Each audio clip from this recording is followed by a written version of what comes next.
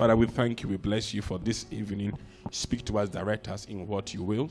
In Jesus' name, amen. Let's look at a scripture in Ezekiel chapter 22:30. Ezekiel 22:30.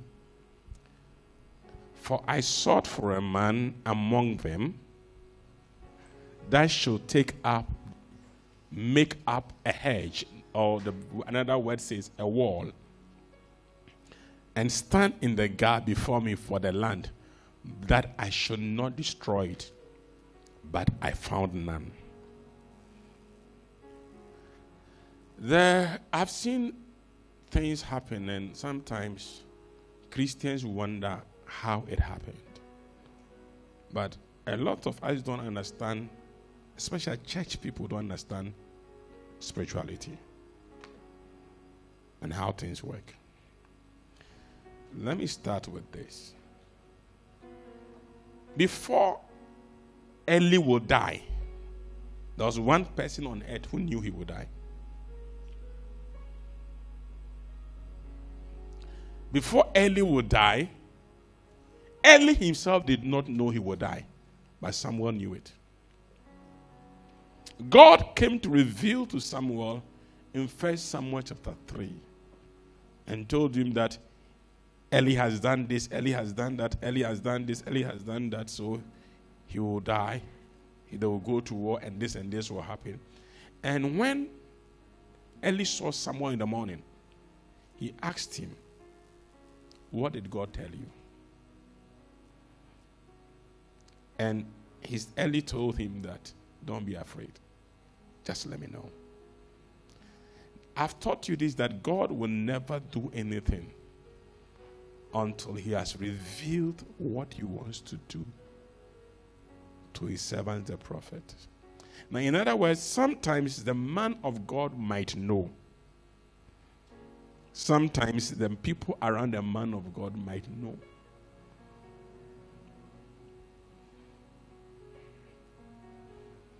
We are in a generation where church has become give me.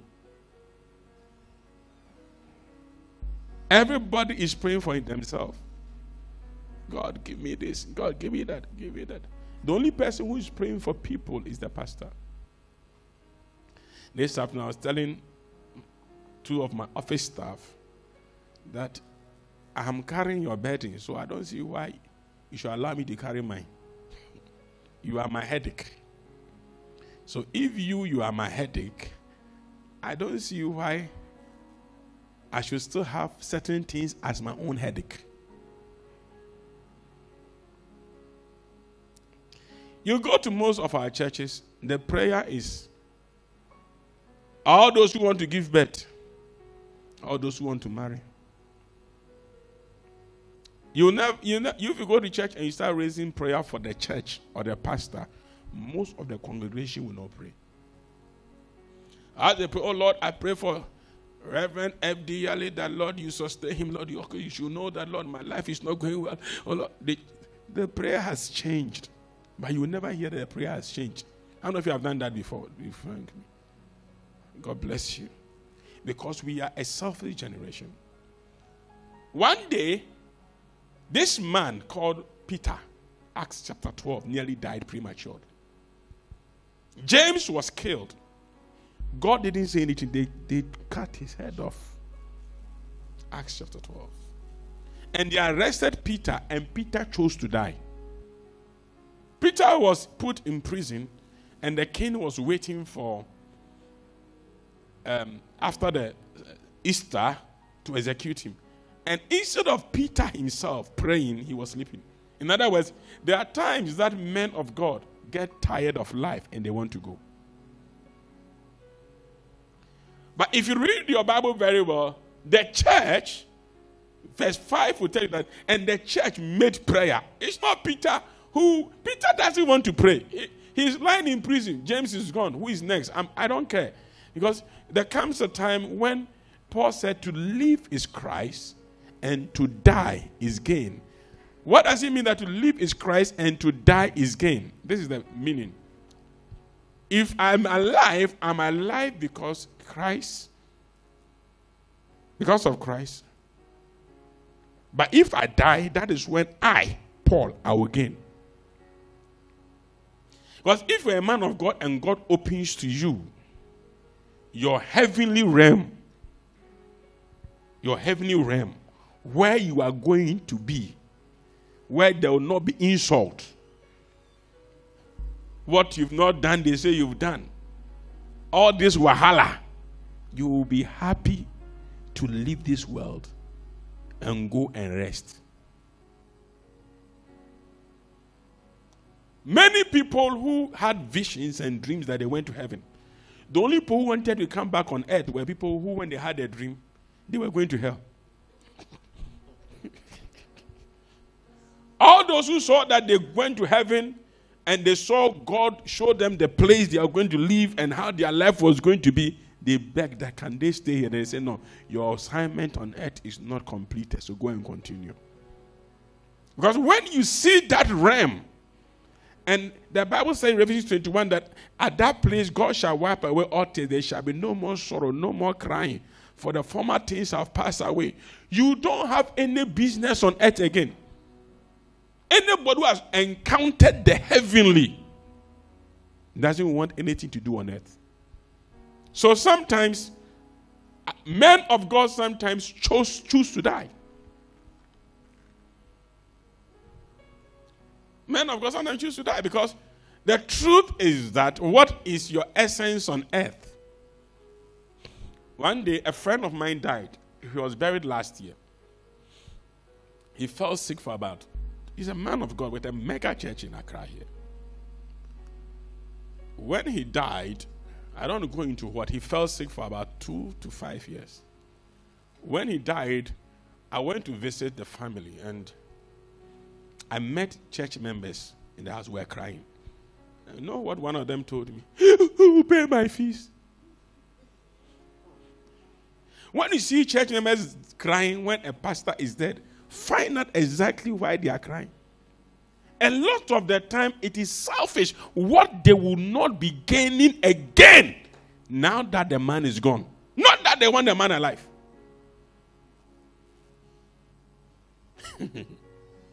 But the truth is that how many of them ever stood to pray and fast that this man is the reason why my life is going on? So let me preserve this man, if not for anybody, for myself. I like the way you are quiet already. Here is Peter, put between 4 quaternions of soldiers. In other words, 16 soldiers. And their duty was to guard this man so that Sunday morning, Monday, by Monday, let's say it's Friday. So they are waiting for Monday to kill him. And Peter is like a senior pastor. He's sleeping. He's sleeping comfortably in prison. Why? He has seen his master Jesus die on the cross. So dying is not something. Most great men of God who have encountered God, they don't fear death. They don't fear death.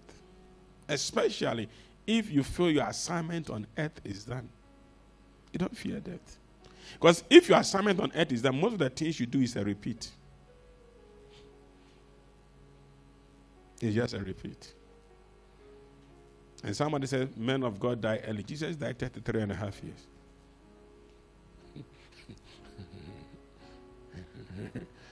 Jesus died 33 and a half years. How many years? 33 and a half. After being in how many years of ministry? 3.5 years of ministry. And his assignment was done.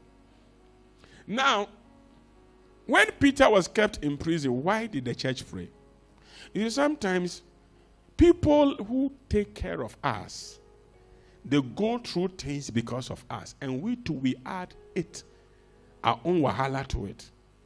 So, a man of God is determined that brother A or sister A will succeed no matter what. And because the man of God has decided that this person will succeed no matter what, the demons in your house don't mind you. They are no more interested in you. They're interested instead in the one that you are listening to. Because if the person is not there, they can have access back to you. You too, when you go into prayer, you are praying for you so that you become powerful. Powerful to do what?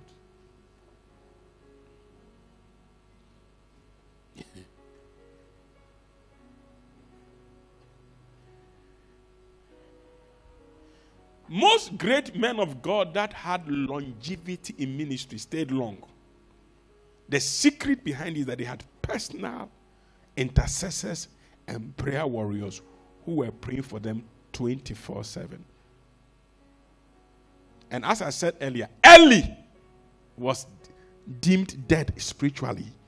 His obituary was written for Samuel. Someone knew it.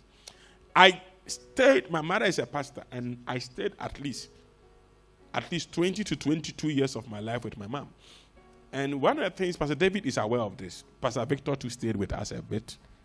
But at least Pastor David is more aware. One of the things my mom will do to you every morning when he sees your face is ask you, what dream did you get? And I used to hate it. Because my mom will ask you, what dream did you get? Because she understood spiritually is that what she would not see, somebody close is likely to see. And when the person sees it, sometimes the person even doesn't understand what he has seen. So you, Samuel, when God spoke to you, Samuel, you thought it was Eli. You didn't even understand what to do. It took a man of God to tell you what to do. The Bible will tell that somebody didn't reveal the full detail. He revealed an aspect to Eli.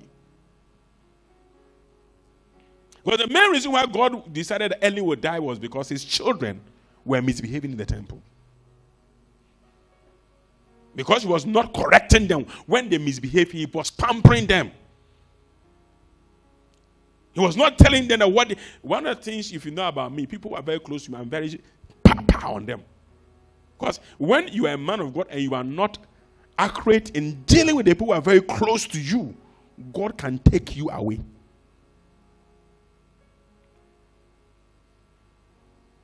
So he said, because I'm close to you, other people I can cool down on them, but not you. That is some of the disadvantages of being too close. Because when you are very close, the next thing you will see is that God has the ability to reveal certain things about the man of God. Let me tell you this. Anytime a man of God decides to help you, you can be one of the channels that God or Satan will use to inform.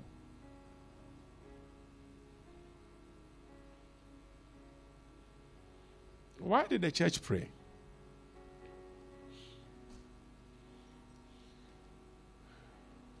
Every great man of God has desired death in one way or the other before.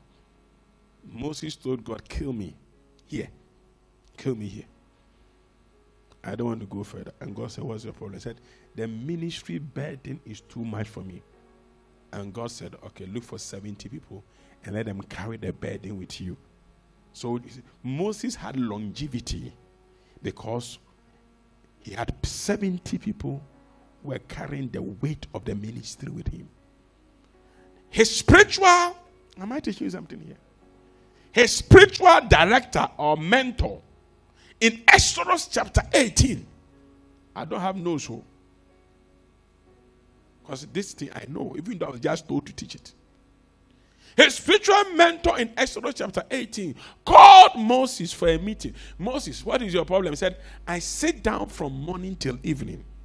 And the people come to me and they consult me on what their problem is. And I tell them what they should do. And Jethro told him, Moses, the thing which you are doing is not good. You will worry yourself and you will die prematurely. So look for people who are capable so they can handle this burden with you. And Moses didn't really listen to it until he went to God and he was complaining that I want to die. Now when ministry begins to expand, the likelihood that your pastor will die early is big.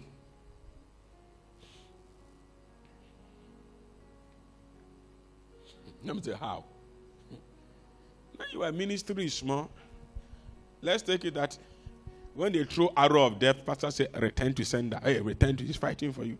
When the ministry has become bigger and more arrows are coming, who is fighting to take some of the arrows for the man of God? And sometimes the one the man of God is taking the arrow for is the one who is backbiting and insulting the man of God. Today you are quiet too. I said the title of my message is what? Don't kill your pastor. Bring the place that the thing you are doing is not good. You worry yourself and the people. Now, most often,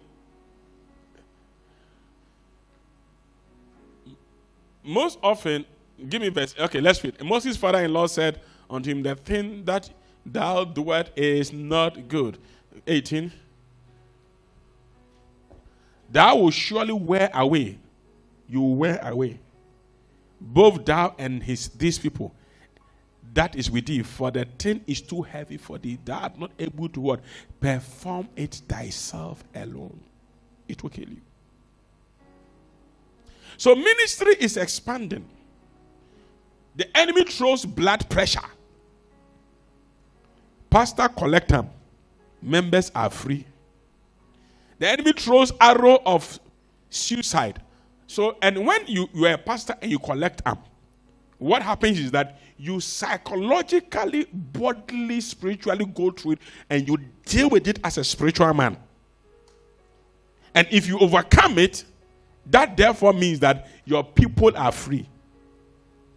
That is what God said, I sought for a man to make a wall. Listen, no.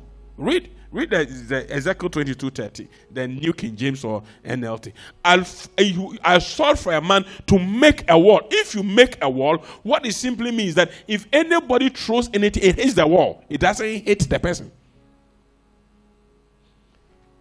Okay, let's read. Go.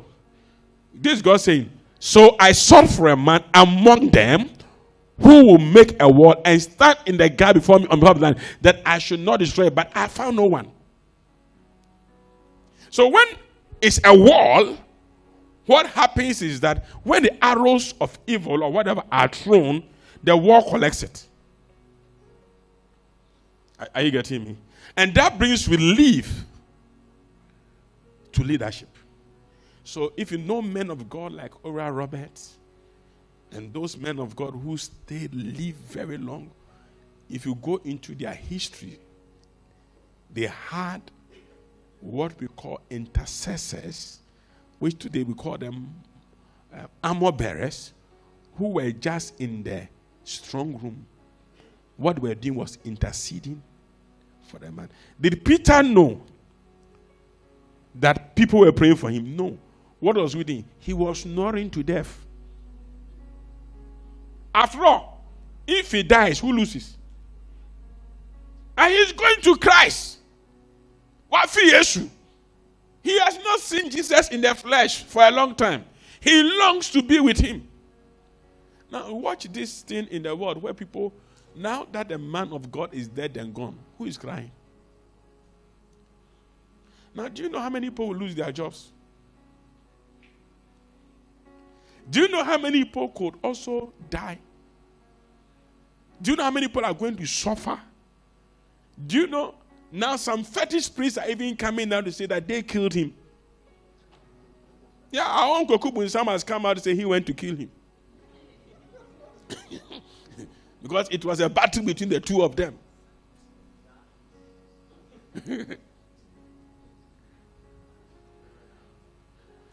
And let me tell you, Christians should stop the hypocrisy tears. Those tears should have been shed when a man was alive in intercession. Look, when somebody is an intercessor, it's like what Jesus did on the cross. Look, even before the cross, Jesus is working with his disciples. The Pharisees said, "These your disciples, they don't live holy. They don't even wash their hands, and they eat." Because Jesus is an intercessor, and he defends them. He said, "What enters into a man doesn't make the person sin. It's what comes out." Meanwhile, behind us, he said, "You put next and wash your hands."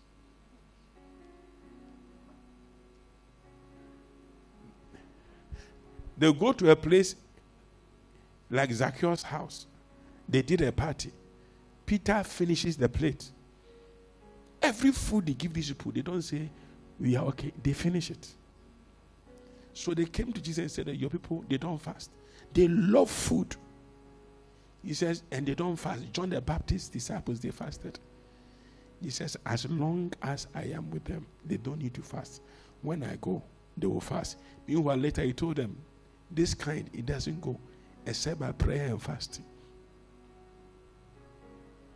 Sometimes a pastor can defend church members with their life. A church member sees a pastor in trouble. They say, we knew it all along. You are quiet. Don't kill your pastor. Look at someone say, pastor, I say, don't kill the pastor. Now, one of the things you have to do as a member is if you ask yourself that, so if my pastor should die, what will I lose? Well, if you lose nothing, don't pray. Some say, look, one day, there was a demon that came to fight Israel 40 days and 40 nights. His name was called Goliath. We all know the story. And all that Goliath was looking for is that the whole of Israel, let's say the church, one person should come and fight. He doesn't care whether it is the king or anybody. Of course, when nobody will go, who should go? It will be the king.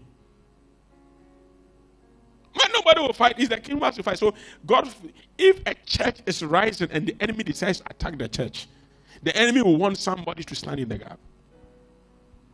Who say, I'm not going to. And sometimes you'll be there, and that God keeps showing you a certain thing in a vision. A certain thing in a vision. You can easily say that the day it happens, this church will suffer out. But you were supposed to, if God didn't show it for you to even talk and discuss it, He showed it to you for you to what? Stand in the gap. It's like me. I'm there and I see that there's an attack coming on you. I call you and I tell you, walk this way, take this path, do this and do that. Come and let me pray for you. I've had so many occasions where we have church members who went to pray somewhere and they're under attack and they came. When they can just look at them, I gave them a hug. I said, go. And they said, that is gone. And they went. And in the night, me and the demon had to banter. They were enjoying their life. You see, it's like, let me give you an example. It's like, I don't know how, you see, there is fire and there's fire. So when, let's say, a fire of a match is burning, and you have a thick cloth, which is bigger, you can put it on it. What do that do? It will kill the fire, right? In that same way, to that same fire, if you have small cloth and you put it on it, it will burn it. So sometimes a demonic attack that comes against a man, to you it is dangerous. But to the level of the man of God, it is nothing. It can be quenched. So it is quenched for you. You go. You say, this man of God is powerful. He has taken bullets. He's a soldier man. It is now that he must go into the stronghold and start dealing with it, contend with it. Now the thing goes. And sometimes what the enemy does is that as long as you are related, you are associated, you are connected to the commission and the mission, that demon gives you peace of mind because you are under the covering. So the best they can do for you is to let you leave the church or leave their place, then they can re-attack you.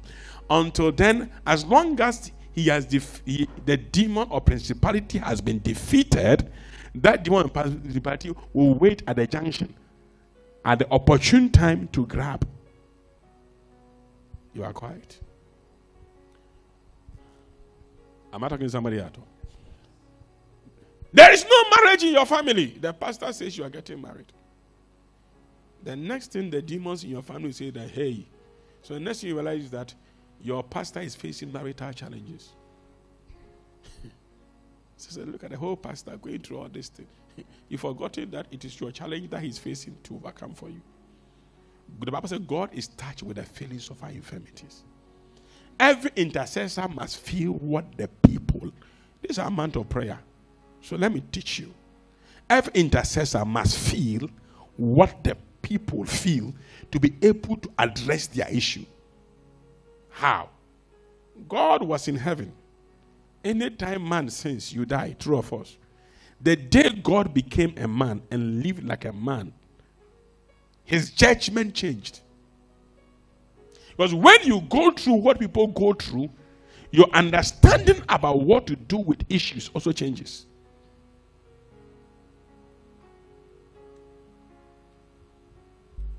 So one day,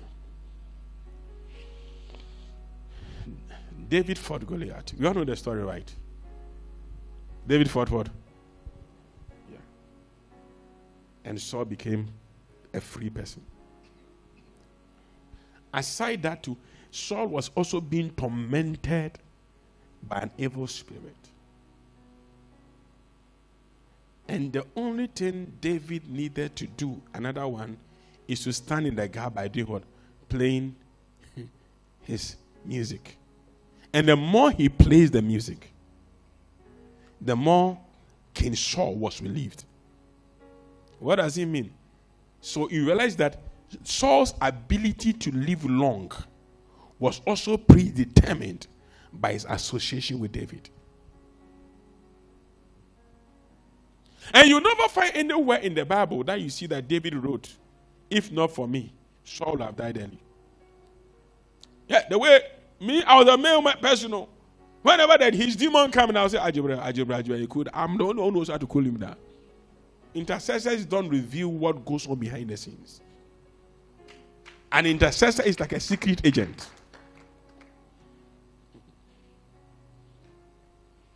Am I teaching well here? You are lost. So fast forward.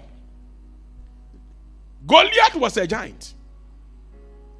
But Goliath also had brothers, sisters, and cousins and nephews. David too has become an old man. One day, he takes his spear and arrow, bow, javelin, he and his mighty men. Pow, pow, pow, pow, they are fighting. Then they met a guy called Ishbosheth, who had 6 fingers and 6 toes. The guy gave David a blow. Bam! He said, you killed my brother. I have waited for this day. Then the mighty men of David came in, pulled David away and said, David, move. People, take David home. And the mighty men fought for David. And they told David, from today, you will not go to battle with us because you are the light of Israel. If you die, we are done. Oh, can I have that scripture?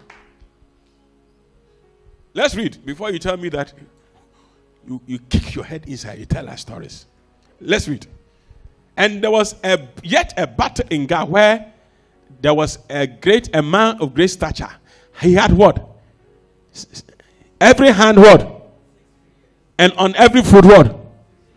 24 in number, and was also born to be the giant. Give me NLT. Now, please. So David could have died that day and would not have fulfilled his generation.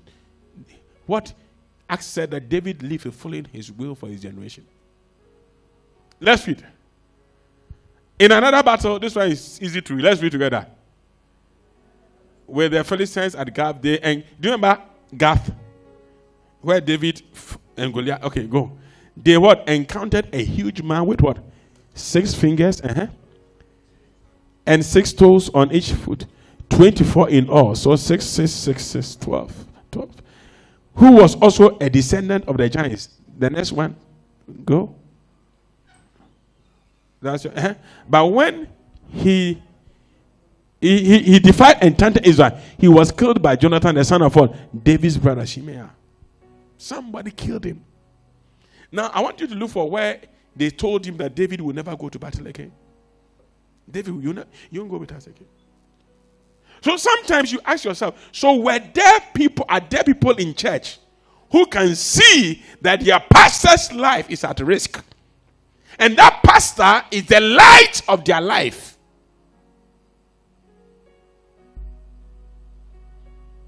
So let me fight. Why are you doing 21 days fast? I'm doing for my pastor. Hey, you do 21 days fasting for yourself. Let me tell you this. No matter the water that comes into wager, it can never become a dam. Wager must submit its water tributaries to Akosombo to be able to produce enough power for everybody. So sometimes people spend time praying God, when all you needed to do was to pray for the man who, if the person is to break through, you are also going to succeed. So David could have died prematurely. Was he anointed? Yes. Was he a man of God? Yes. Once again, the Philistines were at war with Israel. And David and his men were in the thick of the battle. David became weak and exhausted. You see, the capacity of David at 17 is not the same as 40.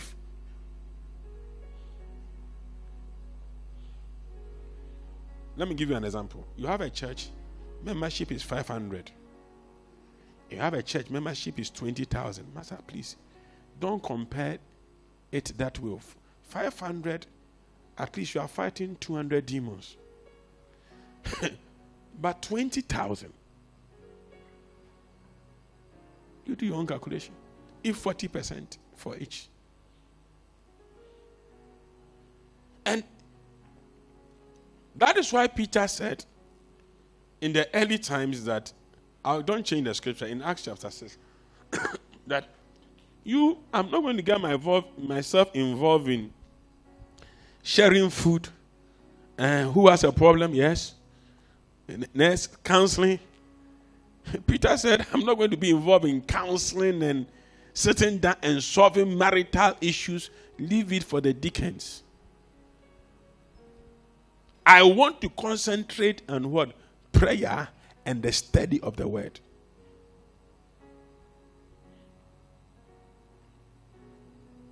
Once again, the Philistines went at war with Israel, and David and his men were, but he became weak and exhausted. Again, similar to what Peter did. But look at it. The next verse. Each born was a descendant of the giants.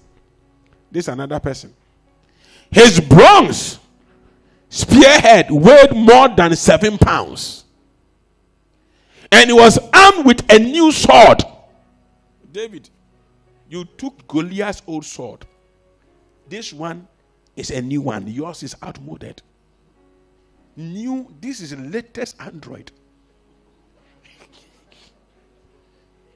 When witches are going high tech, you say what? Look, let me tell you this. I'll move on. Let me tell you this. Sure. In the spiritual world, man, the rules of engagement are so many.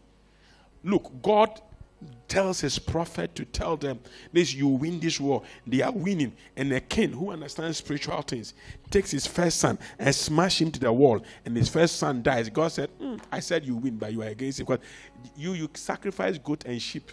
This person has sacrificed his firstborn son who will reign in his stead. Come on. If you give me something that costs you, it has cost him his kingdom. He wins the war. God, excuse me, I thought I was your best friend. I said that when Kotoko and Hasa are playing football, they all do juju. But the ones who juju is higher. Somebody kills 20 cows, you bring goat 2. And you expect equal judgment. And the fetish priest won't tell you that your brother brought this. So when you come, say, what do you want? Oh, I want to win the match. Okay, so what do you want? How much do you want? 2-0. 2-0? Okay. Okay, 2-0. Each goal is 10 cows. 2-0, 10 cows. Okay, 2. Another person comes, how much do you want? You want to win 2-0. Hey. 2-0 is 10 cows, 10 cows. So I'll give you 10 cows, 20 cows, but I'll dash you 5 cows in addition. So that one you will chop. The 20 is for the goals. That's when your goalkeeper will get the ball.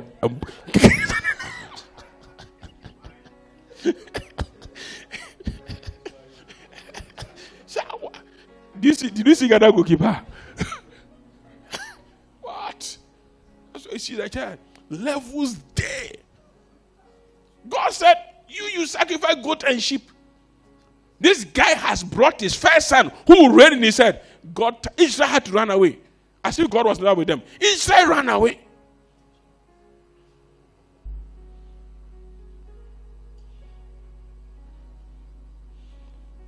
There are a lot of things in the spiritual realm that people don't understand. No?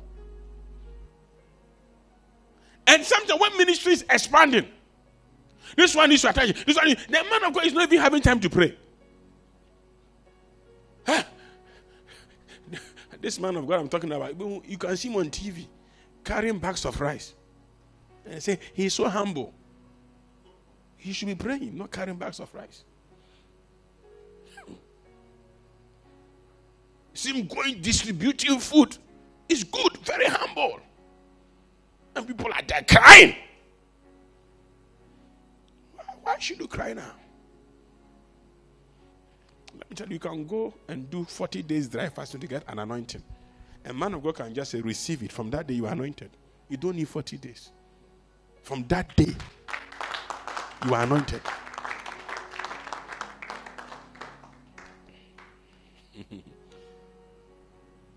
This guy, he was armed with a new sword.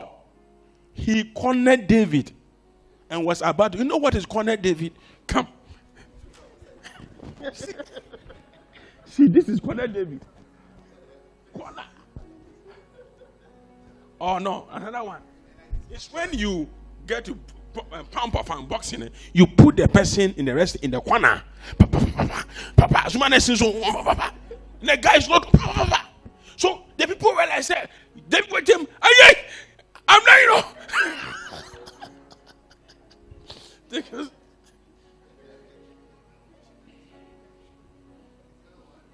Hey, is it the same David that killed Goliath? Yes. Is he still anointed? Yes. But after killing Bakono, Ishbo said, killing Goliath, this one is another level. This guy came with a new sword. So you realize that when David's sword hit the guy's sword, David's sword just was from it.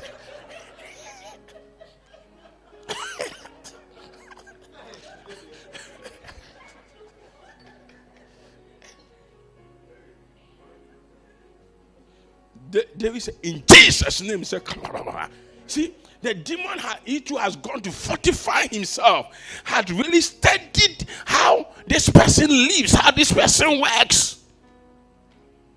And I'm sure David had told them that will leave him for me. This is my battle. No, I killed Goliath, man. I killed all these people. You fight those other people. I'm a giant specialist.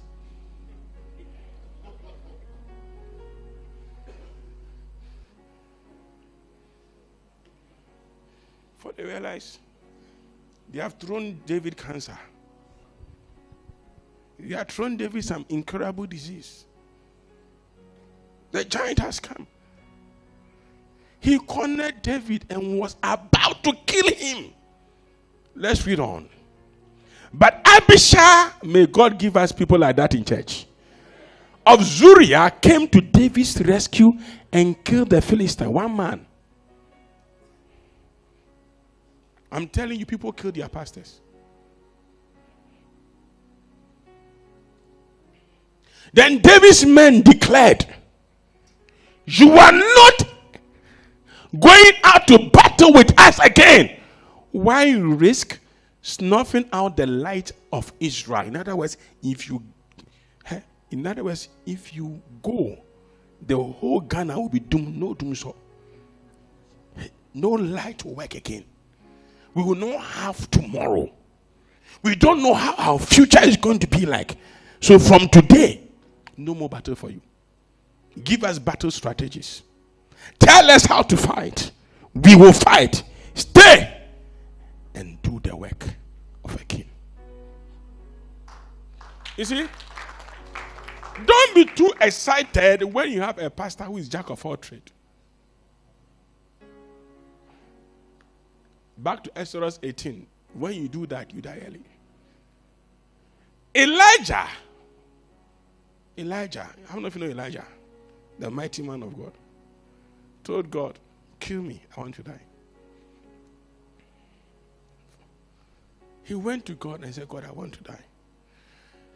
And when, 1 Kings 19, when he said to God he wanted to die, he told his servant, oh God, make you not follow me again. He behaved and fired his servant.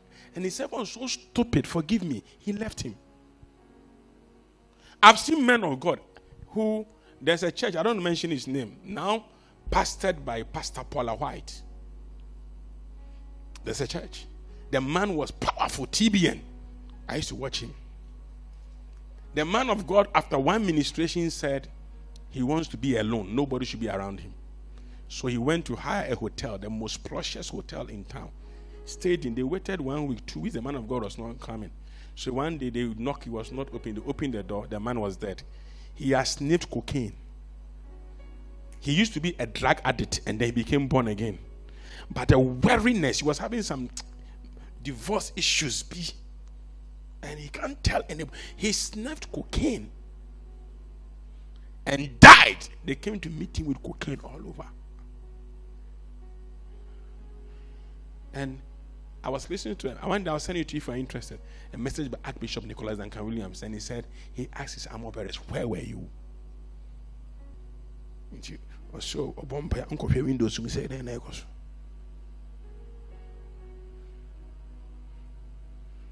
And if David had died, the people would do like what people are doing. Hey, he's gone. You killed him. Those who did not stand in the gap to intercede. Elijah's servant left him alone. The man went to God and said, kill me. God came to him and said, an angel came to him, what are you doing under this juniper tree? He said, Jezebel is after me. And he's saying, where's your servant? I left him far away. I've run. I left him. God decided, let me give you a servant who is a hard follower. So what the Bible said, an angel fed Elijah with food that would last him for 40 days and 40 nights. Twice. Then he went to look for Elisha. And if you read the Bible very well, anytime Elijah, if you read 2 Kings chapter, this one is 2 Kings chapter 2. Anytime Elijah would tell Elisha, don't follow me. I say, don't follow me. The guy look at his face, as the Lord lives, and as you live, I'm following. It happened at Bethel. It happened at Jericho. It happened at Gilgal. It happened at Jordan. 4 times. And these 4 times, it happened in a space of 20 years. When you read it in 1 Kings 2, 2 Kings 2, it looks like it's one day matter. No. It's about 20 years span. And anywhere the man said, yeah, you are not going to say you are going. And when they wanted to know what did Elisha do for Elijah, they said, this is the man that poured water on the hands of Elijah.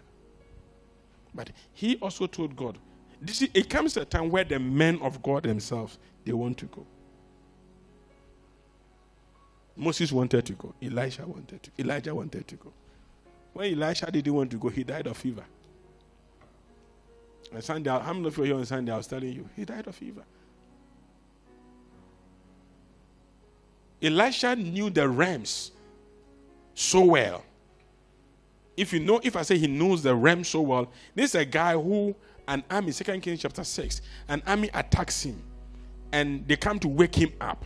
And he tells his servant that, what is the problem? He says that we have been surrounded by an army to kill us. I said, no, don't worry, go and sleep. He said, Master, how can we go and sleep? The servant said, no, we can't sleep like that. There's something wrong. He said, go and sleep. Then he said, the people want to kill us. Then Elisha said, Lord, open his eyes. 2 Kings chapter 6. And when his eyes got opened, he saw the angels with sword who were surrounding the people. Then Elisha said, go blind. You know the attacks men. What was the problem that a whole army was released to come and kill one man? You know why they wanted to kill Elisha? The problem was simple. The king sat in his palace. This is a Syrian king. And he decides that he's going to attack Israel. Listen to the problem. And whenever he says to attack Israel, the prophet will call the king and say, today, don't pass here. They have laid ambush for you, don't pass there. And when he says another trap, Elisha will call the king and say, don't pass here. So one day the king called all his soldiers cabinet meeting and said, all of you, please, who among us here? Anytime we make a plan to, when we go for witches meeting, when we go for a meeting to destroy this person, who goes to tell the king so that he doesn't fall into it? He said, there is nobody here, but there's a prophet in Israel called Elisha. And they said, let us go for him. So even the man of God seeing and directing you is a reason why witches want him dead.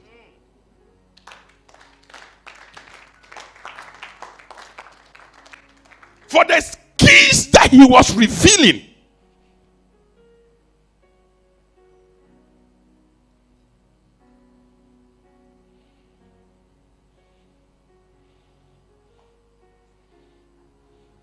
What is his offense?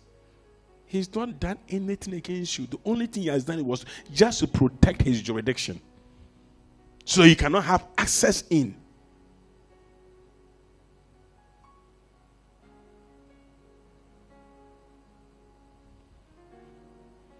Am I teaching here? Because I'm saying, are you killing the pastor?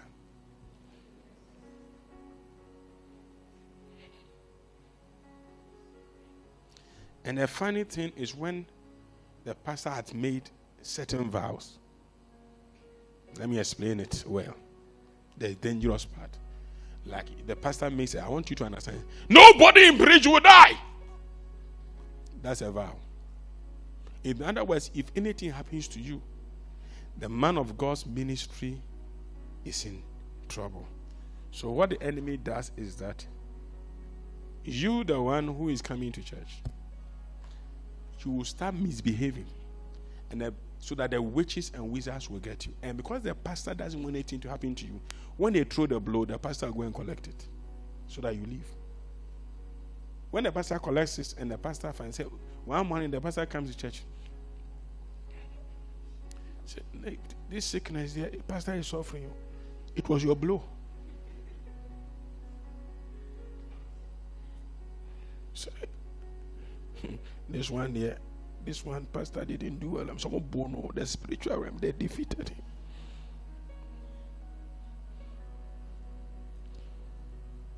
Then you are also insulting him somewhere.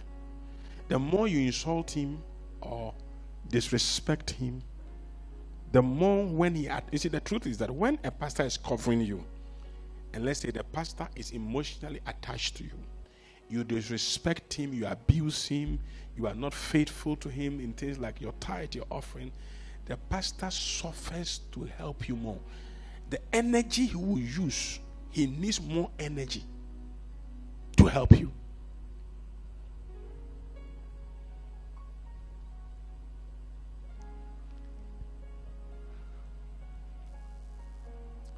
Let me ask you a question.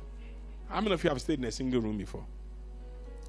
Single room electricity bill and then 5-bedroom electricity bill, are they the same? It takes more power when you improve. So even as the church members improve, they take in a lot of, look, let me tell you this. Sunday I was telling you that the power inside a man of God, when it depreciates, the man of God becomes very vulnerable. One day Jesus is walking. He has only one agenda. He has put in enough power in the system to raise a dead body, Jairus' child. That was what he was going to do. So he knows the power he has accumulated for that occasion. As he was going, he stands still and said, Peter, Jesus, what is it? Jesus, hey, what is this? Jesus said, power has left me. My power has dropped. So, Jesus, power. Power, where's the power? He said, somebody has touched me. You know why Jesus will know that someone has touched him? Because any touch you have spiritual is a transaction. Any touch is a transaction. You see, when I lay hands on you, you are sick. What happens is that the sickness will come to me and health will come to you. And the sickness, you have to battle the one who laid hands on you. And if he can't fight you, then it goes. And sometimes if he can't fight you, it loses for people who are close to you. Because you see, If you read the Bible very well, demons like territories. They don't like to go away from their territory. Are you here or you going somewhere? So Jesus realized that he bought 50,000 worth of ECG in the morning. As he was just working, it has dropped to 25. Somebody has plugged electric cooker. This one is not mobile phone. Peter said, it's me who's charging. I said, this one is not mobile phone charging. The way the power has dropped. Then a woman came and said that, oh, it is me. Now, wait a minute. Until the woman came to attest that it is me, Jesus was not comfortable. Because let me tell you this. One of the things that kills men of God is spirit of not being appreciating and unthankfulness.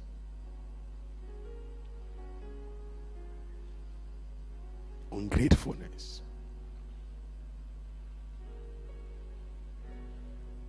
Undervaluing the potency.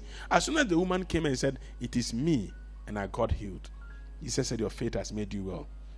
Then he went on. Now he has a reason to continue. Go to Jairus, has raised the dead. Read your Bible.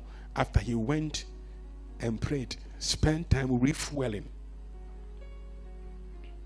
Sometimes all the congregation needs a soft deliver. All night. All night. Preach on. Hey, today church was powerful. Everybody was under the power of God. As people are falling down, your power is reducing. As people are receiving impartation, you are dropping. As more testimonies are happening, you are dropping. And it gets to a stage where, let me tell you this, prophetically, every pastor is supposed to manage 100. Every pastor is supposed to manage what? 100. Centurion, 100. A man had 100 sheep and one got missing. Every shepherd is supposed to manage 100. So when you have a church of, let's say, 20,000, and there's one shepherd, and everybody is looking up to the shepherd, you should realize that shepherd needs, that pastor needs a lot of lieutenants. So if you have a church of, let's say, 20,000, and 1 is to 100, please do your mathematics. How many associates do you need? I didn't hear you. 2,000. Let's imagine the 100 of them resign one day. They leave the church. What it means is that there's going to be an overlap spiritually. So sometimes when that thing happens, before you realize, this associate pastor is sick. This person is having this attack. This person is having this attack. And when it happens, the leader must begin to now bring in more reinforcement, more intercession, more prayer. We should do this fasting. We should do this. And you're like, this then I said we are doing so many fasting. You don't understand why we are doing all this, because our capacity has increased, but you have not built the infrastructure to hold the capacity.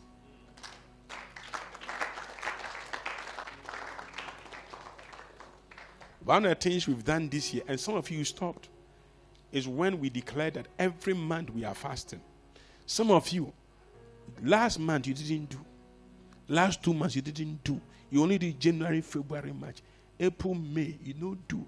And you are happy you didn't do it.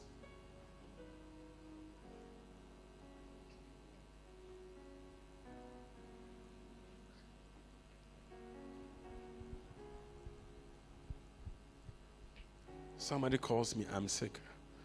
I said, sleep.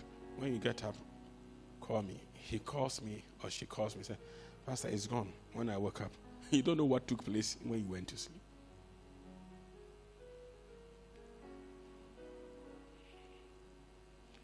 I realized something, and my office staff look at it. Anytime I'm not comfortable in my body, I feel sick in a way. If I call anybody who has that sickness, come to church, and they will come and stand here, I pray for them. They say they are healed. I go to the office, I'm healed. Because what is happening is that you are standing in the gap. You are a wall. Church members of today, they don't pray for their pastor. And when they say that, pray for your pastor, he's a light. Say, We are all light.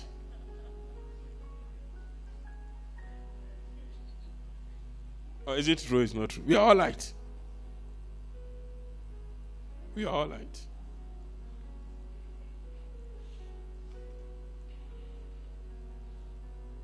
You see, politicians, they pick candidate and they campaign for the candidate as if their life depends on the candidate, on the hope that when the candidate becomes president, they will be given ambassador, minister. If not for them, anybody in their family. Is it true or true?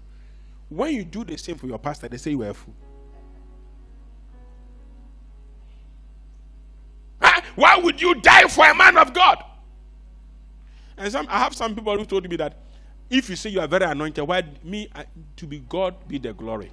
Even it's not good, but I'm managing. I don't have a driver. Have you seen me bodyguard before? But let me tell you, it's very important. You know, recently, France, their president, they have given him a slap. Wow! You say, oh, Africa, we like bodyguard too much. You go without bodyguard. Next time it will be a bomb. You know why Africa we need bodyguard so much? Because the hatred is high. The envy is high. You make it small. Somebody doesn't understand why you are making it. In Europe, if you are making it, they say, oh, it's hard work. In Africa, if you are making it, it is juju.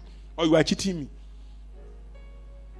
In Europe, somebody will usually come and say, I want to talk to you. You know why he wants to talk to you? He wants you to tell him or her how you made it. But here, they say, where you pass.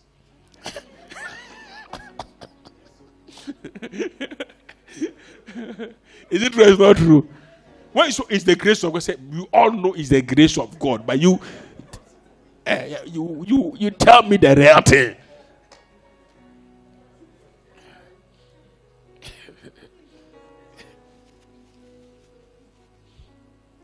Let me read your Bible very well. In the days of Jesus, in the days of Jesus, I'm talking about protecting your light. I've preached it a bit before. If you go to my Amazon page, I have a book there called Deliver Your Deliverer. Do you know the people came to arrest Jesus? Do you know the people came to arrest Jesus? They were temple bodyguards. They were who? They were who? They were who? They were temple guards. Read, let them Google it or check your Bible. Temple guards. Now, even in the old days, that if you touch the ark, you die. You understand me? Are you here with me? In the olden days, that God opened the air, people die. They had temple guards. And these days of mercy and grace.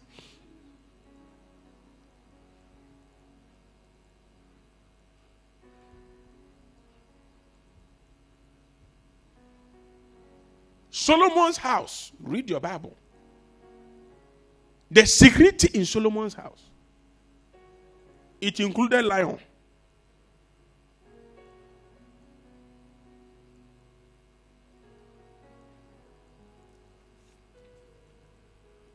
Abraham, the father of faith, he had 318 soldiers protecting him. How many? Okay. When the temple guard returned without having arrested Jesus, the leading priest, and so there were temple guards. What is the temple guard doing? There's a lot of places, this is not even when they arrested him, but if you go to the arrest place, they were temple guards. So, even in the Old Testament, there were guards.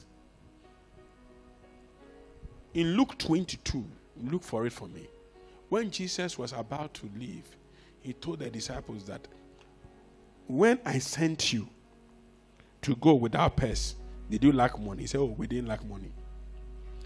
When I sent you, did any attack come? He said, no. He said, but I told you not to go with swords, right? He said, I'm going, people will hate you. If you have money, if you have a bag, a cloth, sell it and buy a sword. This is Jesus. He told the disciples that, listen, buy yourself a sword. He said, sell. Go and do this. Sell what you have and go and buy a sword. Because people will not like you. Because I'm going. He said, me when I'm with you, there was a kind of protection we're having. But as I go,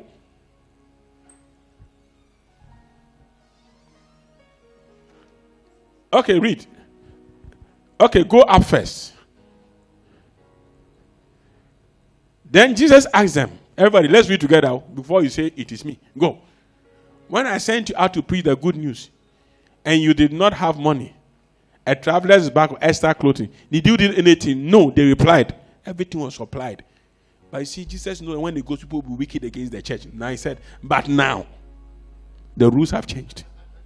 He said, take your money and a traveler's bag. If you don't have a sword, sell your cloak and buy one. I say, hey, you are a man of God. You have security around you. Some physical demons must be dealt with physically.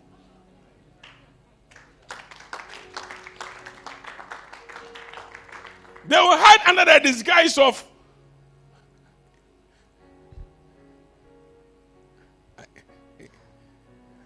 Pastor, how are you? How are you? Better than your boss. I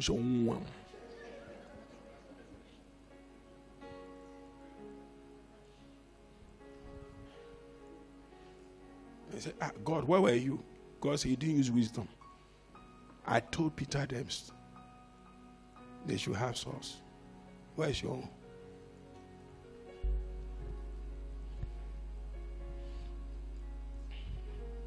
One day, I've seen it at least this. I've seen it about 2 or 3 times in a church, and me myself, I've never seen something before, where a person either takes our book or our sticker, and somebody came to their house to come and steal.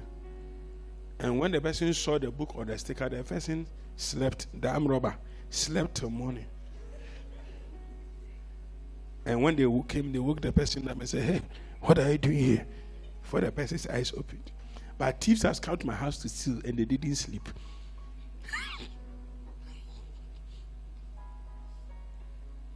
And you wonder, me, they didn't sleep. But you, your house, because you, pastor, you are praying for God, protect them. God, guide them. Lord, no bad news. Lord, let everything in their house go well. And who is praying for the pastor?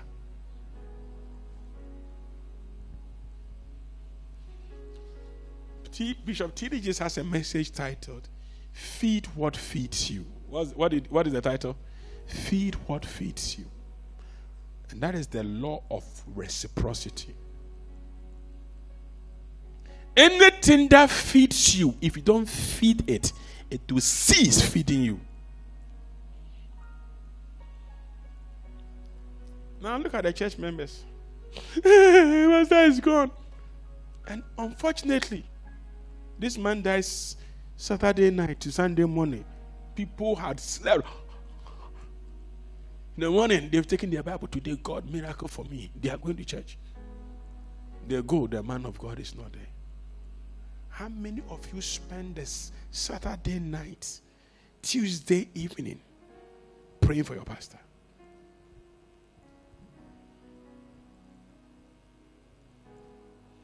You are quiet, oh.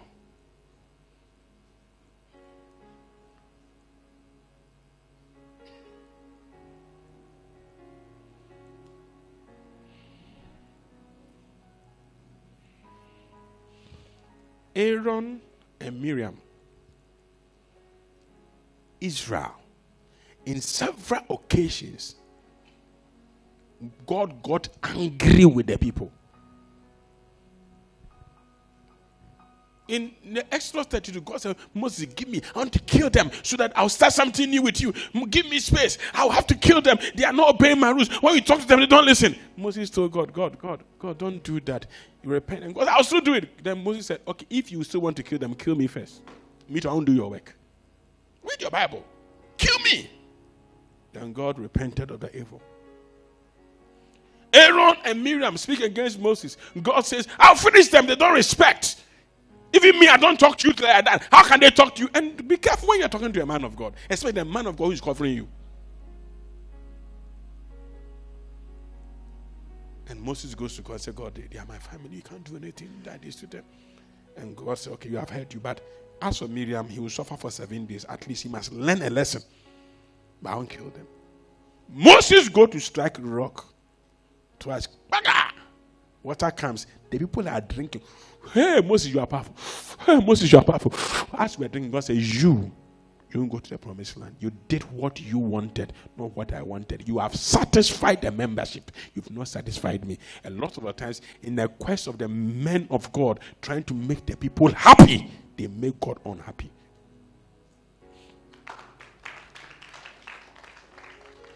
Man of God, so you are watching me to die. Man of God, won't you do anything? And this is a person who is fighting you spiritually. Bishop Dark said one day he had a dream. He's been having a dream every day that every Saturday to Sunday before he goes to church, he will see a person fighting with him boxing. So in every dream, blow the person blows you. And every Sunday, before he gets to church, he will have diarrhea. So one day, he prayed that God, who is this? God opened his eyes. It's a woman in the church who was fighting him. So Bishop Dad asked the person to leave the church. Sometimes people are in the church as if they are for you, but they are one giving you blows.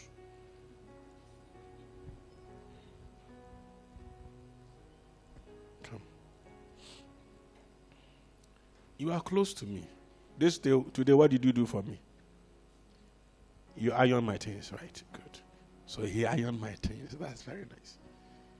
If you go and stand somewhere to insult me, people will believe you.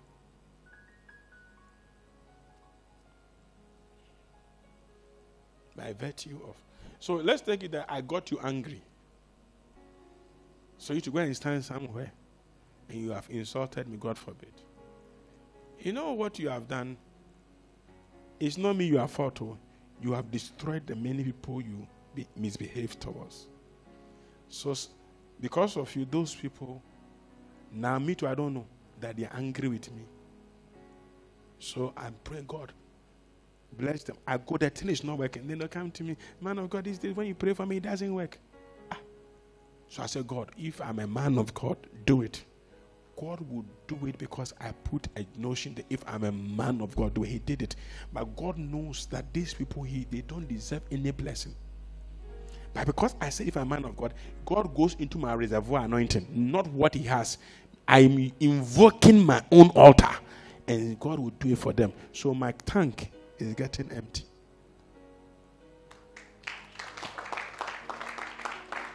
People get result.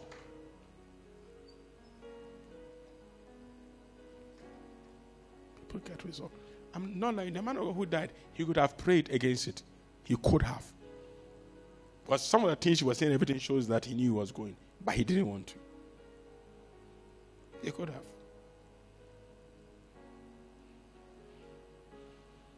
And sometimes when you see people you have helped, protected, laid down your life for fighting you, you wish God would come and take you away.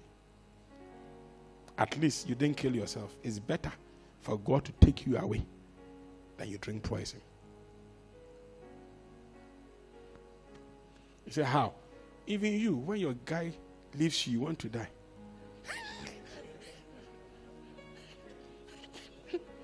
When your girl went to hug somebody, just hug somebody, you couldn't take it. You were having a heart attack. Then me, when I see that I raise you, you have decided to be an associate pastor in somebody's church, and you say, me, I am fake. You think I should smile? When you take care of a lady, and one day the lady gets angry with you one day, and the lady goes to marry your best friend, will you smile? And me too, I raise you up. The next day I realize that a church somewhere, you are the deaconess. And you say, I should smile.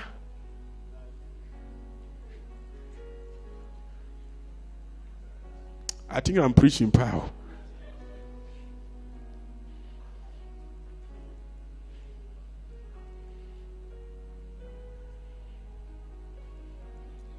Let me tell you more things that kill pastors.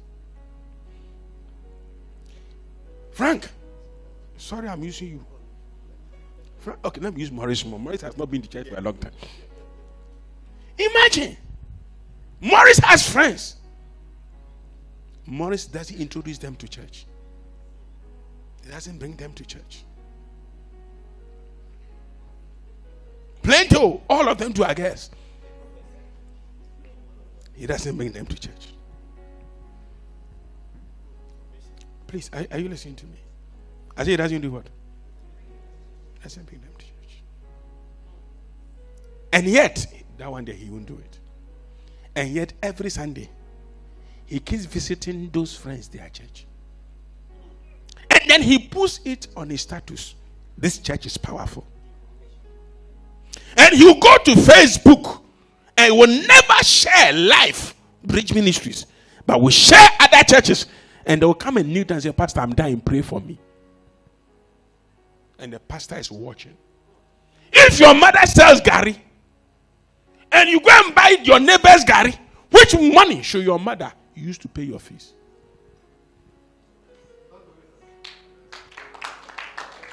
I'm preaching you.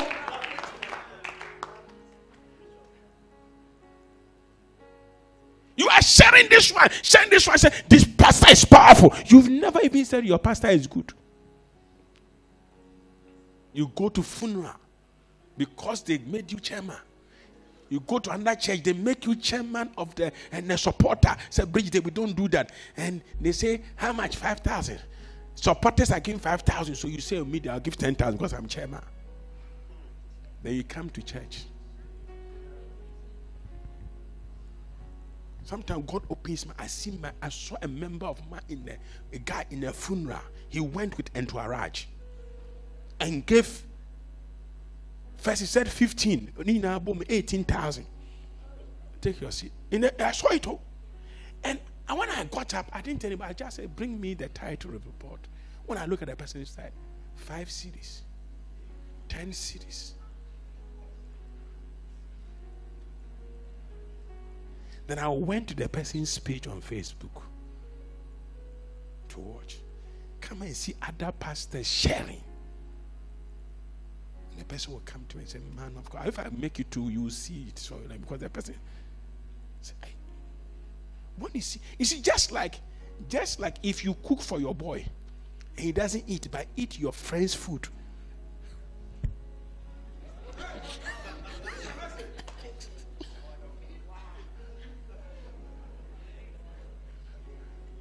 Salome, you cook.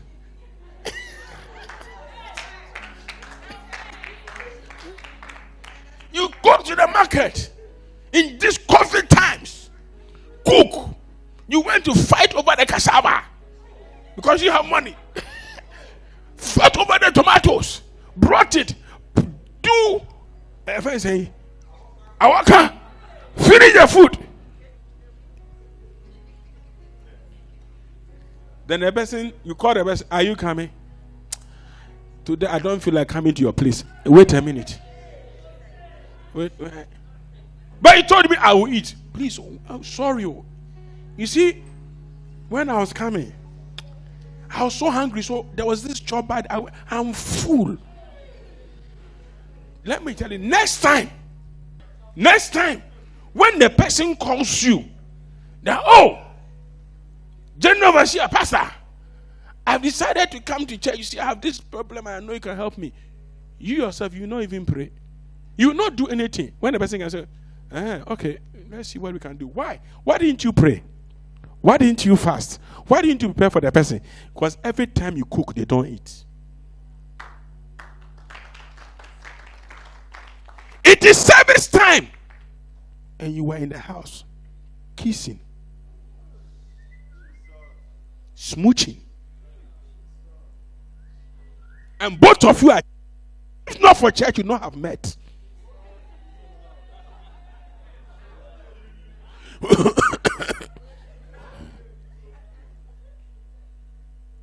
You met in church, oh? You give me more volume, Kagra. You met in church. At least when you finish, bring us the offering, because it was church time. You met in the person's house, so it's a meeting.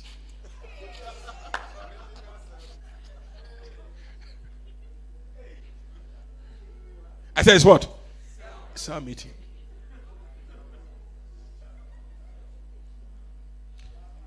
You close church. I'm telling you things that kill pastor. When you were in church, something funny happened in church which wasn't good. You were angry. You take trotro. Sit at the back. First person, so you sit at the back. The trotro gets full. As you are going, two of you church members, bridge, I'll stop the church. This church, look at what happened in church. You are broadcasting to the whole people in the bus the danger of the church. The following Sunday, you are here because your heart is now cool.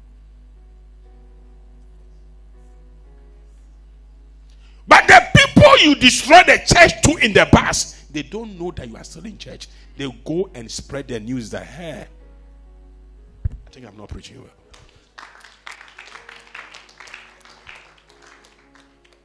You sit in taxi, sit in truck,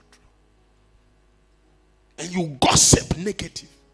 Instead of you saying that, were you in church today's message? It wasn't easy. Pastor preached on how not to kill your pastor. And I'm sure if this man of God, and you mentioned the name, the people notice. You see that they put in the bus, you are choking them with the message. You are choking them with the message. When you get there, someone saying that, where do you go to church? They will ask you because they want to know you are a spreader of good news. So many of us, we are Christians, but our mouth spreads bad news than good news.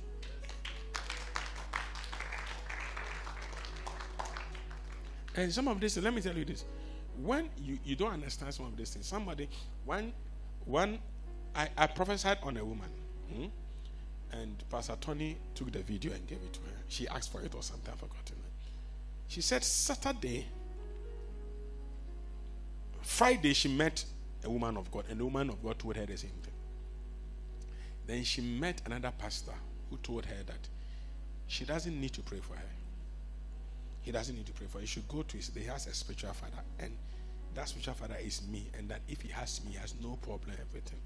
And he told the person that, but the church has become so big, so he doesn't think I have time for her.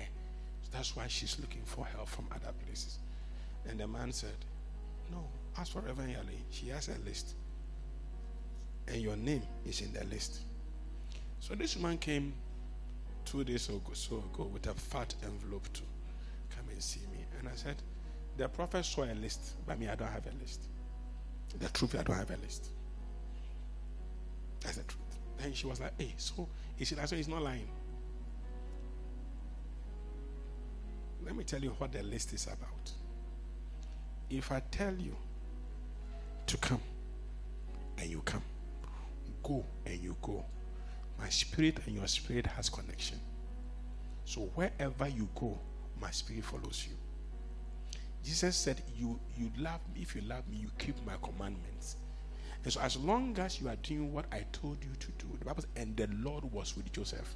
Why would the Lord be in Joseph in prison? Because while Joseph was in prison, he was still implementing what the Lord has told him. As long as you are implementing, there's a covering. How do I know that some of my children are gossiping and they are talking against me or they are misbehaving? It's simple. How do I know? When in the dream I am chasing you to pray for you when you are running.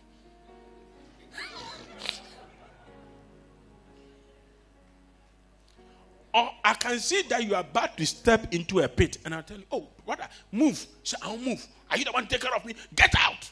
And you are insulting me in the dream. But physically, when you meet me, hey, man of God, I greet you. I know that, Master, it is face value Christianity. Inside you, something is not working. I have a lady in this church who left Bridge about 8-10 years. Not more than that. Take your seat. Her son died. And by the grace of God, we wake the child from death when we were in Malam. He went to a church, and when he went to the church, a pastor was about to lay hands on her. And the pastor said, no, I can't lay hands on you. I said, why? He said, your pastor, are you going to Bridge Ministries every year? He said, he's standing here. He won't allow me to lay hands on you. He said, is he your pastor or your father? He said, I've not been to the church for years, but I still listen to him. He said, that man is covering you. Go to him. So she came to him and said, why couldn't the man of God lay hands on her? said, I don't know, but I knew, but I didn't want to say it. Years later, it came out that man of God was fake. And anybody he laid hands on, things got destroyed. His hands could not even, the pastor's hand could not even lay on the person. It's on record. Everybody is on record. Not those who have even are in church. Everybody who ever came to Bridge or our fellowship called End Time Restoration from 1995 till date, that still does what I told the people to do, whether they left the church or not. They are still succeeding. They are still succeeding. Some of them have left the church. When they see me, oh, how are you? We talk, we flow. They are still succeeding. Because Jesus said, the words I speak to you, they are spirit and they are life. My son, pay attention to my words. Incline your ears to my sayings. Do not let them depart from your heart. For they are life to those who find them and health to their flesh. In other words, the ability to find it is important.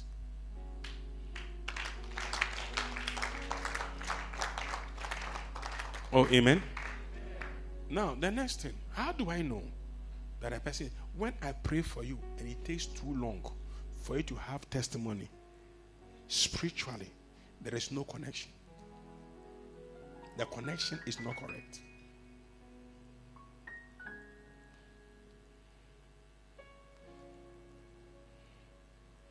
Because if it won't work, I'll tell you it won't work.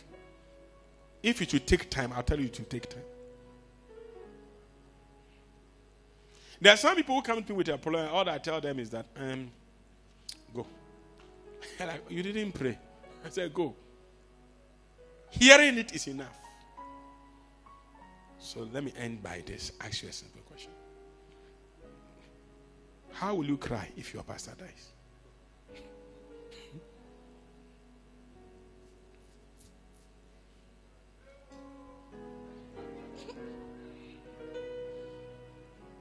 Who pay my fees? Who pray for me?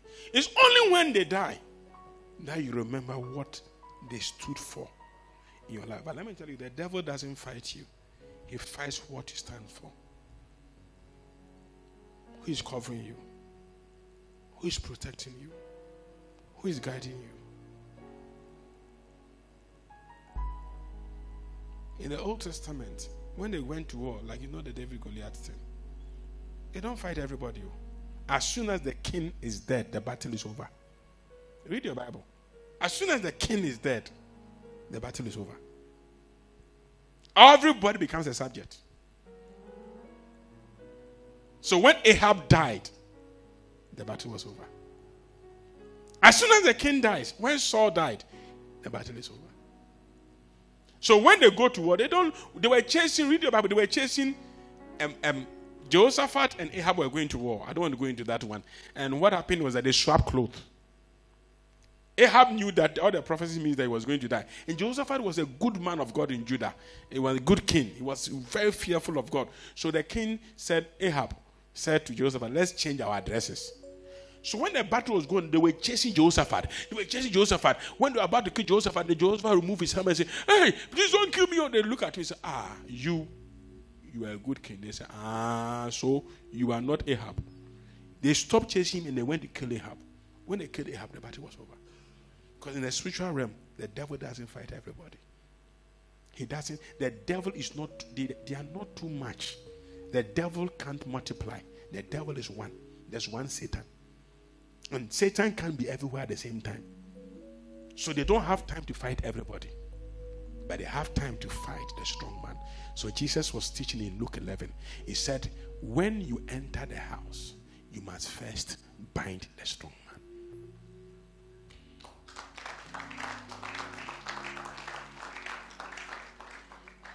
And when you bind the strong man, you will take away the goose. You can't have the goose until you bind the strong man. If you've not had a strong man, the goose are in peace. So now ask yourself this question. Who is the strong man of your life?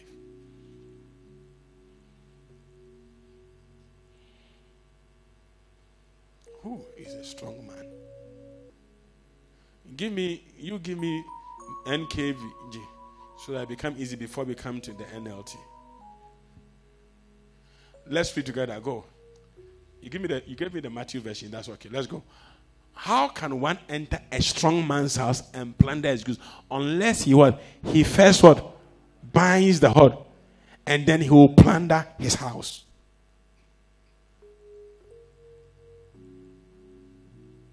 Now give me the NLT. Now I want to make it a compulsory thing in this church. At least more than 50% of the prayers prayed in this church must be for the church and the general overseer. I thought you won't say amen.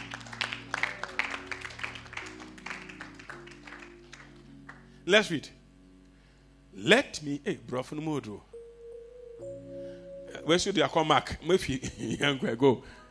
Let me illustrate this further. Who is powerful enough to enter the house of a strong man like Satan and plunder his goods? Only someone with very stronger, someone who could tie him up and then plunder his house. So who is the one that because of that, the witches and the wizards are not fighting you? When I was in school, there was this man of God. His name is Prophet Osei-Tutu. He's now one of the powerful men of God in Takoradi. He was our senior. And my best friend was always going to SU. The time will not come. Brother will take his Bible every day going to SU. He was my best friend. We're staying at Slam Down together.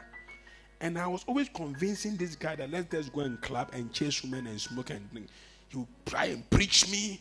He would preach me. Hey, for years. He preached me for 4 years.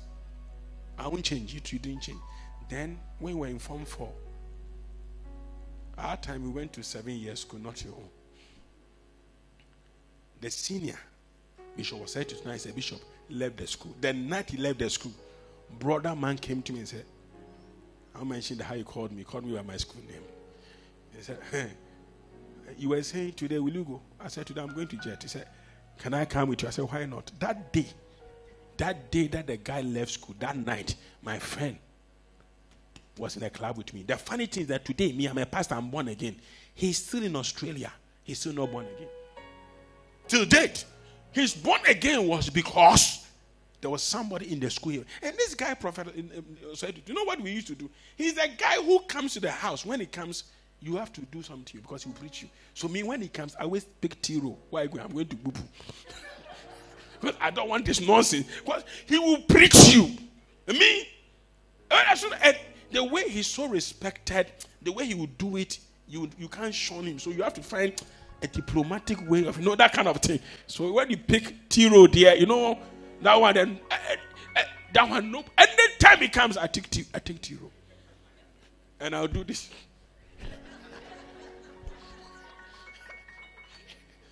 That's how I escaped him. But this, my friend,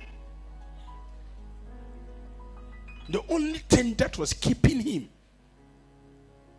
from serving God, from serving Satan, was that man of God. Don't kill your pastor. Support your pastor. Pray for your pastor. Encourage your pastor. Not only me, sometimes when the pastors preach, people send them a message. Your message was powerful. It blessed me. Don't keep it to yourself. The message blessed me. I was encouraged by it. I didn't know this, but when you preached it, I've now become sensitive to this area. Thank you very much for the message. Know what you are doing? You are encouraging the pastor. Because when even we finish preaching and we go home and nobody has said anything, you wonder, did we do well? How many of you have been there before? You are wondering what happened. Nobody has said anything. And that alone is a killer. You start singing a song like, this world is not my home, for I'm just passing through. My treasures are laid up somewhere beyond the bloom. The angels beckon me from heaven's open door, and I can't feel at home in this world anymore. Oh Lord, you know I have no friend like you. If the world is not my home, then what shall I do? The angels beckon me from heaven's open door, and I can't feel at home in this world anymore. Ba-dun-dun, ta-dun-dun, ta-dun-dun, ta-dun-dun. Say, God, you want me here? It's a Sunday. Today when I preach, don't mind me. Lord, let's go.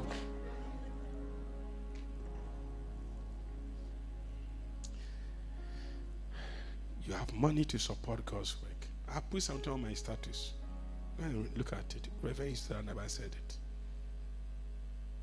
People give money to their girlfriends, political parties, and they come and tell you they give too much to your pastor. You won't support pastor. Yeah. Let's be on our feet. My time and so.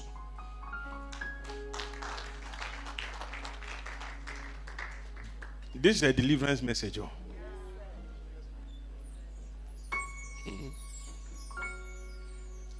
Now, when somebody is talking to you about them, I didn't mention anybody's name, but you know the man of God who died. You can tell them that it's the members who killed him.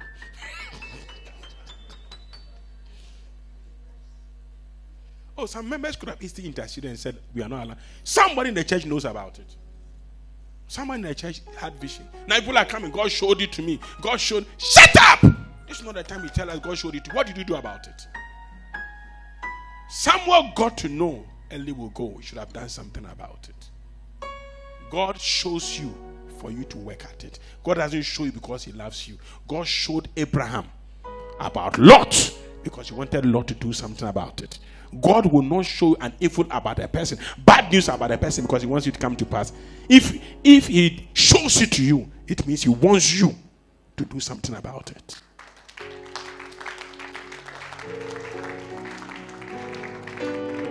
Lift your voice and begin to pray for your strong man. You know who the strong man is. If your strong man is somewhere else, you pray for the strong man. Somebody must say that every Thursday I'm fasting and praying because my pastor is born on Thursday.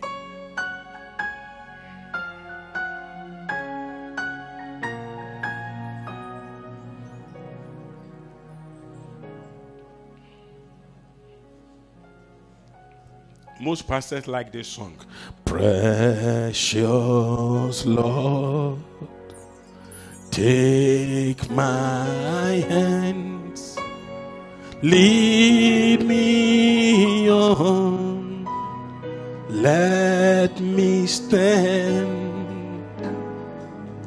Lord, I am tired, I am weak, and I am worn.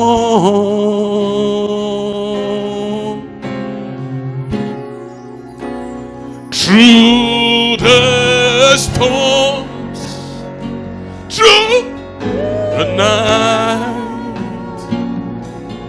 lead me on to the light. Take my hand, precious Lord, lead me on. Pray for your strong man. That's the second verse. Is that there? Hear my cry, hear my call,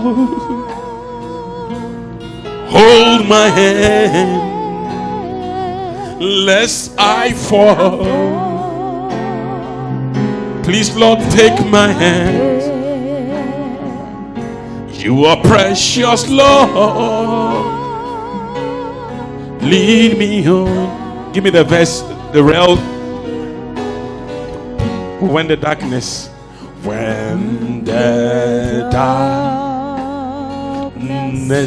appears and the night draws near and the day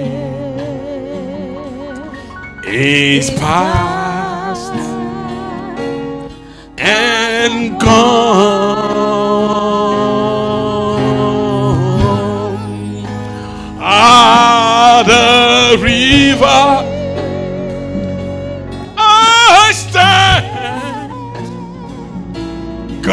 guide my feet, hold my hand, take my hands, precious Lord, lead me home. Listen to me carefully here. What did Jesus need from the disciples in the last hours of his life? It was simple. They should pray for him. They couldn't do it. So he had to pray for himself. He prayed until, that shows the importance of the prayer. He prayed for himself until there was no more water in him. He started, his sweat was now like blood. Why? Because the people were supposed to intercede for him. Now he's dead. Judas, you are going to hang yourself, but you betrayed him. Peter, you are following him, thinking how you can save him. But why didn't you pray? You didn't pray. You must lift up your leaders. Look, you might not even like somebody like Nanato.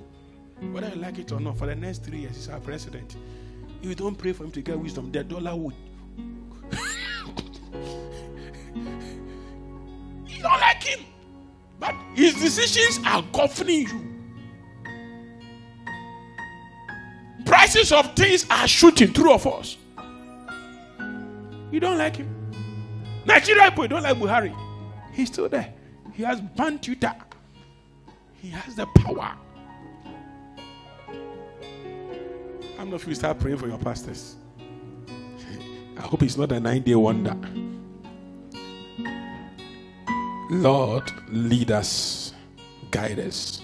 Raise an army of intercessors. Raise an army that will stand in the gap to pray for leaders. In Jesus' mighty name, amen. Now hear me. The key is this. Whenever you pray for people, that's the fastest way their oil can drop on you. One day I'll talk on that. When you pray for people. David did it for Saul. He became king. Joshua did it for Moses. He took over. Wisdom is the only person I've seen, Joshua, that wisdom was imparted to by laying on of hands. Maybe one day I'll tell you something. Listen to me carefully here. I taught some people, but let me share a little bit with you on this. Here is Moses. He has lifted up his hands, right? Who was winning? Joshua was winning. Exodus 17. He was winning. Then Moses' hands get tired. Why did Aaron say, if yours is tired, okay, put yours down. I'll lift my own. Meet your half hands. And how? Two will say, meet your, I'll lift my hands. Your hand can never save the battle. What they all did was that they put away their hands and they came to lift up their hand. River, they joined their river to the river of Moses, and Joshua was winning. What happens to most of us is that we don't want to lift up the hands of our leaders. We too want to lift our own hands. Your hand can't save you. Your hand can't save you.